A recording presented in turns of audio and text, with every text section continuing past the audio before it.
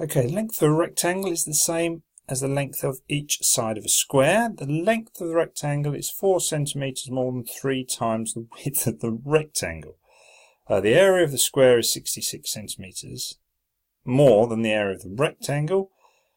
Right, okay, so we need to find the length and the width of the rectangle. Quite a lot of information there. I personally think a little diagram will help. So, that's our rectangle, but we know the length is the same as a square. So that's the length. Let's put our square on there. So that's our square. That's our rectangle. Now, the length of the rectangle is 4 centimeters more than 3 times the width. So, if we make the width x, this side here is going to be 3 times as more plus 4. So now actually we've got the dimensions of the square as well, so that'd be useful.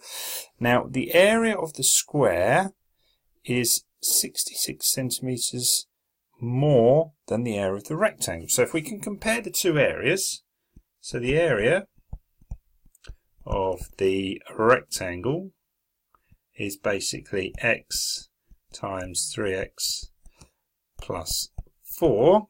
Now we can put them equal to each other, is equal to the area of the square, but the square is 66 more, so we need to take away 66 from that.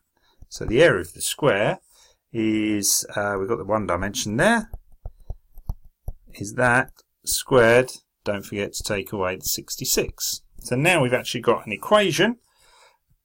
We've got 3x squared plus 4x, so all I'm doing is now going to just expand the brackets. That's 9x squared plus 24x, and then I've got 416, it's going to be a plus 16, so I can add it onto that, actually end up with minus 50. So we've got x squared, so it's got to equal to 0 before we can solve it. So 0, take away the 3, x squared, take away the 4, and we've still got the minus 50. Now, I will divide that by 2, make it slightly easier to factorise. Always try and factorise, it is a lot quicker. I know a lot of you like using the formula. So let's see what we can do. We've got 3x there, and we must have an x there. Well, 25, it's going to be 5, 10, so right, it's 5 and 5. We've got, one of them's got to be negative, but this is positive. So if we make this one positive, this one negative, that gives us the minus 25, but it gives us the plus 10 as well.